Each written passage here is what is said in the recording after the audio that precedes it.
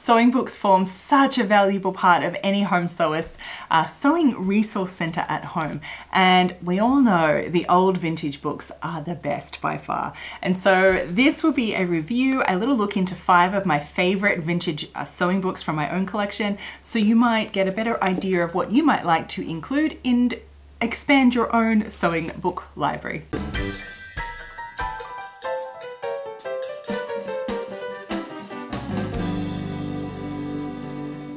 Welcome back, my dear sewing friends. If you're just new here, welcome. My name is Evelyn Wood and I'm the creator of VintageSewingSchool.com, and I've been a lifelong sewer, and so I have collected a lot of sewing books, and hence the whole thing that I do is Vintage Sewing School and Vintage Fashion House.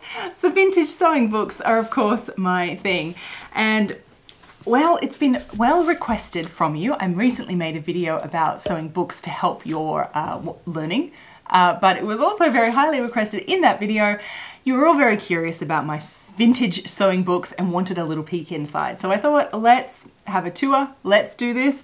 I'm going to show you in my top 5 vintage sewing books from my collection.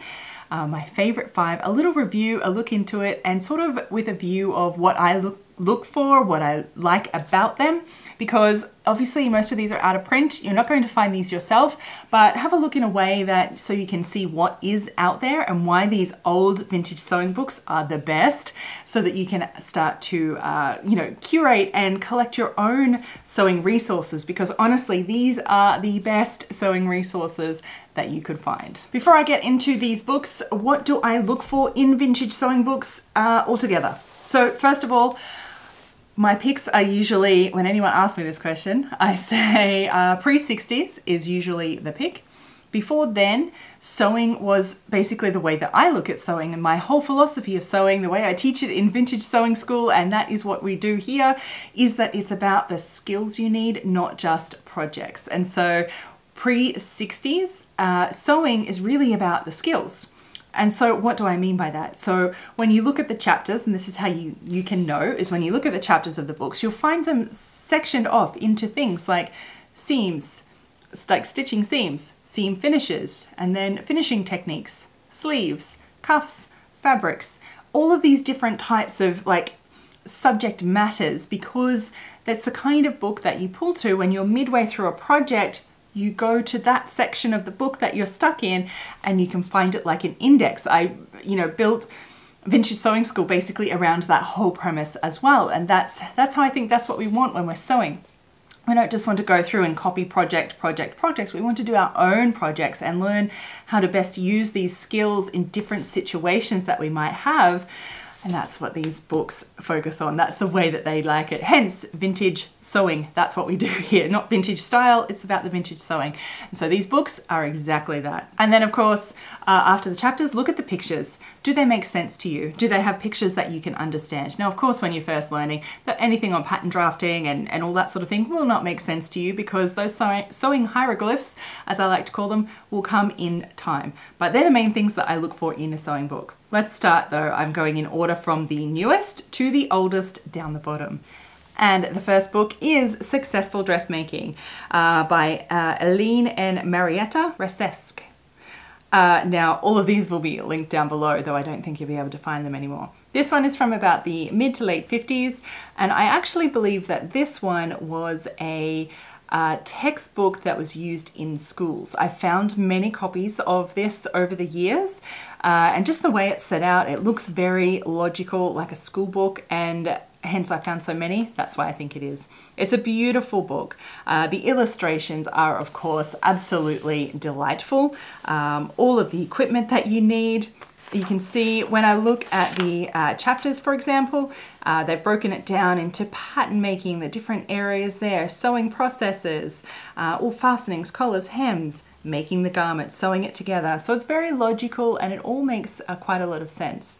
And so it just goes into beautiful, talks about your figure, your sleeve measurements, getting bodices as you go down chapters, obviously then how to sew, pattern adjustments for different fit. It's a very well-rounded kind of book, and it just has everything from sewing for the home Obviously it goes into all of these. Older books usually always include nightwear, children's wear, and always sections on mending and renovations.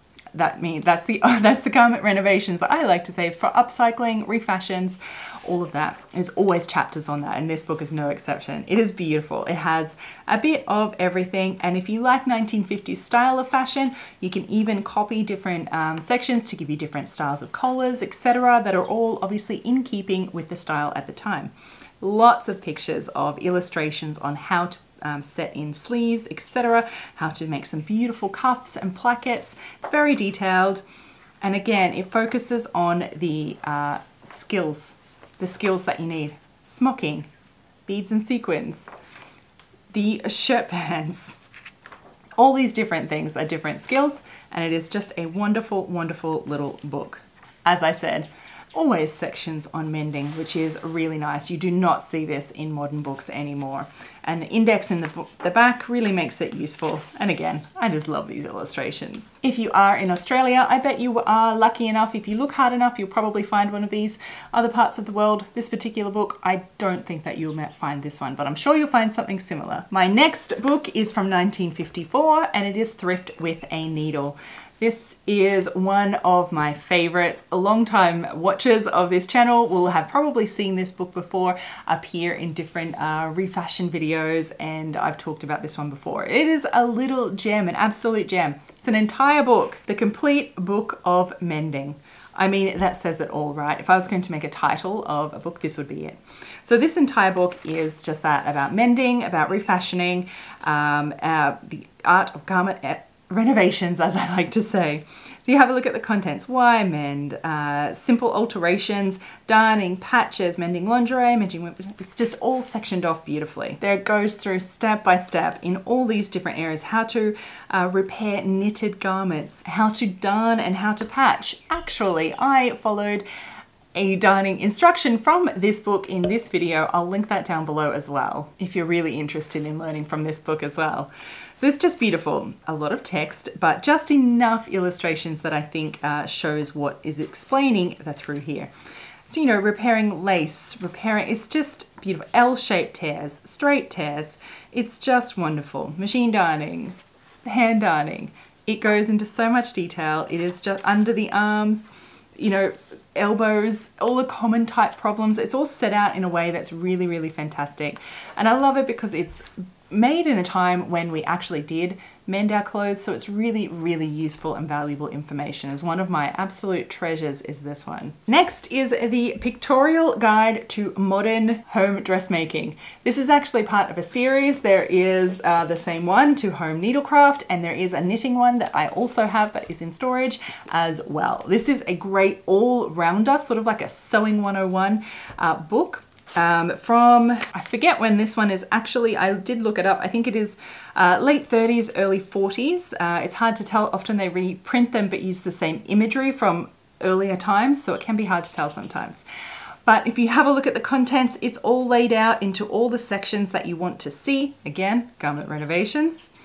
And it just goes through really, really detailed, lots of great pictures. I mean, the illustrations are just wonderful. It starts at the start, all the equipment that you need, different sewing stitches, doing seam finishes, how to lay out your fabric on grain, how to, you know, mark your fabric, tailor's tacks, everything like this. Then on to actually the sewing machine and about using your sewing machine. And then it goes into details on even how to use different types of feet. When you look at the machine that it's actually sewing this on, you can tell this is one of the old-fashioned singers. I love it. It goes step by step in different finishing procedures, like doing sleeves, how to achieve the different looks. And of course, this is a la, you know, late 30s, early 40s. I'd say this sleeve is early 40s. Sleeve heads, how to get this actual shape of these ones. So if you're interested in actual vintage style as well, these books are just invaluable. I just love this one. Step by step hand buttonholes, for example, treatments of openings and fastenings. It's just all of the beautiful finishing techniques, even, you know, dress decoration and millinery, lace flowers, how to do, you know, insertion lace. It just goes detailed into all the types of trimmings of the time. It is just beautiful. It's such a very detailed, logical, again, it has your index at the back to really find what you're looking for as you need it. And it's just a wonderful all-rounder and really great insight into using finishes of the time if you want your garments to kind of look like a vintage garment as well on the inside and out. Basically, it's couture sewing techniques, but just from the old days. This one is a treasure. This next one is probably my favorite cover of all time. This is the Better Dressmaker from the 1930s and is a step-by-step dressmaking guide for beginners and professionals. This one was published in Australia, so I'm not sure if you'll find this anywhere else in the world. And again, it goes, your chapters are really logical. Seams, hems, facings, pipings, cordings, step by step, and it really takes you through both sewing 101 type subjects, your core sewing things, how to lay out fabric, etc., to more detailed finishings. Again, when you're midway through a project, you can come and look up the section that you need and go find the thing that you need to do. Hem a particular type of dress. Doing dressmaking stitches, how to tie a knot, how to make the knot, all the different types of seams that you can do.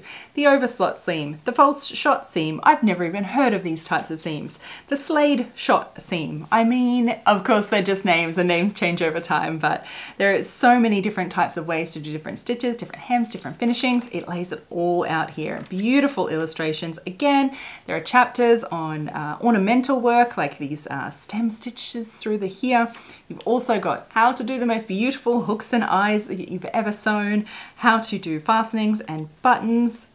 Everything is in here, and even some tailoring in the back. And of course there are lessons on darning and renovations as well, because all the best books have those. It is just delightful. The illustrations are gorgeous. I love it. And just like any well-rounded vintage books like this, they always have categories of doing menswear, of doing children's wear, and usually nightwear in the back, as well as those sections on mending and renovations. That's how you know it's kind of like a vintage, well-rounded, all-compassing kind of sewing book of any kind of length. An absolute treat. The last one here is my oldest sewing book, and it is called The Dressmaker from the Buttrick Publishing Company, and this is from, I think, 1916. It's the second edition. Now this one was a real treasure. I found this at a book fair. Actually, I think I found most of these at a book fair. As soon as I saw this one, when they show you how to do regular straight stitches and they're showing you how to do it by hand, you know it's really old. So this one is just an absolute delight because everything is hand done. There's not a machine in this. It is all how to do everything by hand. How to do all your stitches, how to do your seam finishes, all by hand. The illustrations are beautiful. They are just oh so lovely. When you look at all the buttonholes and a lot of lace application, again, all by hand. Of course, the mandatory lessons on darning and mending. As darning is a lot finer stitches than I can probably get. I'm not surprised though. The thing is, the actual sewing techniques are exactly the same. We might just use different equipment. We might use our machine for different things, but basically patching something is exactly the same as it was in 1916 as it is now. So these sewing resources are still relevant. It's just maybe a different method, different, you know, as I said, machinery that we might use. Things like in this one, the plackets, for example, is just beautiful and they are executed so well. I mean, obviously this is a time when skill and detail, attention to detail was absolute paramount rather than just getting something done quickly. Hence why it's all done by hand still. And if you're going to do it by hand, you do a good job and you take your time to do a really nice job. Infants' clothes we see through here. Sailor and naval suits, a whole section. That is fun. How to do all those little ties. Look at this. I love it. Even the dress forms give away the age and date this. I love these vintage sewing books, and you look through the different decades of time and you see the pattern shapes and the silhouettes change, and it's really interesting, at least to me. You can see these skirt shapes are very different than the ones from some of my other books from the 1940s, for example, and it really demonstrates how the silhouette changes and how important the little tweaks in the silhouette make to the end look of your garment and what the silhouette it will give you. And you can see the emphasis on this book in lace insertion and all of these fine techniques of pin tucks, because that was the fashion at the time. So if you're ever trying to get a different look, a different feel than modern clothes, I would say go back and definitely resource these older sewing books like this one. I like the ones that I have here for reference on different styles. This is my oldest one. I do have one other really cutie that I love as a little bonus extra. This is Easy, Dressmaking Made Easy by Laura L. Bolt by the McCall's Company from the 1920s. It's a nice little book, but it is quite detailed and gives all the, you can see the illustrations and the looks from the 1920s. The fit is very different than it is from this book, as it is from these books, but the actual techniques, the execution of everything is the same. Again, they're showing you how to do stitches by hand, all of your seams, I should say, not just finishings, buttonholes by hand, everything by hand. Skirts and hems, plackets. It's a beautiful little book. Self-trimmings, I mean, look at this. If I was going to do the scalloped hem and how to do this, I would do it exactly like this. So I know you won't be able to find many of these books yourself, of course, but I do have what's on my wish list. Well, my wish list, maybe some of these are on yours. My wish list is actually the set of home books from Mary Brooks Prickens from the 1920s. They are the home, like you mail order in and you can do home courses at home from the Women's Homes Institute of Science. Did I even say that right? Is on my wish list. There's like sets of all of the different genres. I think, don't know how many in total. I can't recall at the top of my mind. If anyone sees any, you know, laying around on eBay, Etsy, do let me know, because they are one that I want to add to my own personal collection. I have the copies, of course, but I would love to get my hands on an actual real physical copy for my collection. So let me know if you see any of those. But as you can see, there are so many wonderful vintage sewing books around, and it really depends on what kind of sewing you like, but generally all of them are valuable. If you're interested in learning the skills of sewing, learning finer finishing techniques, how to hand finish a lot of things really beautifully. It's basically couture sewing techniques. It's just that we call it couture now because all we do is machine. It's just doing it by hand and doing it by nicely, which is all they did back then in these books. So you can really, really learn a lot. And I hope it gives you a bit of an insight into some of them and will get you on the lookout, but don't buy all the vintage books that I want to buy. Hopefully, I'm sure there's enough for all of us to go around. Let me know what is your favorite vintage book of mine here that you want to get, or what ones should I add to my collection? I would love to hear those down in the comments down below, because I'm always looking to expand my collection, of course, because so much knowledge here to have on hand. I look forward to reading your comments. Remember to read them as well. I've linked some things down below that I think that we'll find really, really helpful as well. So until next time, my sewing friends, happy sewing. Bye.